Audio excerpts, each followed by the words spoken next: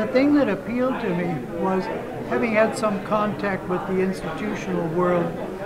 that is to say, archives and libraries. They were only just beginning to think of sound recordings as and film and other non-print media as something to collect, archive, organize, study, etc., etc.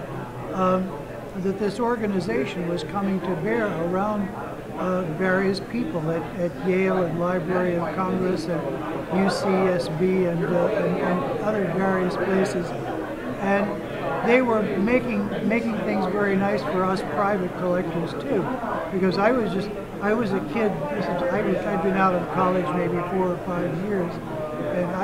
I was crazy to find old 78s and crazy to find some of the people that had made them, because we're talking about 60s, back in the Stone Age, right? And some of them old dudes were still out there, and we lucked out with Dorsey Dixon, Skip James, I'm name dropping now, John Hurt, Robert Wilkins, Wade Maynard, and etc. Those are kind of the all-stars, but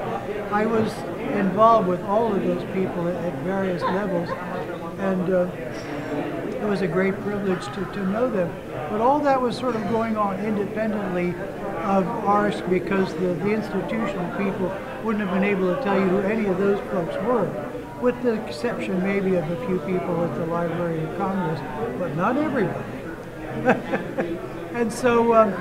I got involved at that point, and then I went in and became a professional librarian myself, and I guess enough library was enough, so I really was out of arts for several years, and then returned I guess in 1978 I got a huge grant, and I used a little ARSC reference to get some money to do a computerized discographic study that wound up being 7 volumes worth of foreign language music on American-made records from the beginning of time up through 1942. And given the state of automation and everything at the time, it was a very big deal at the time, and so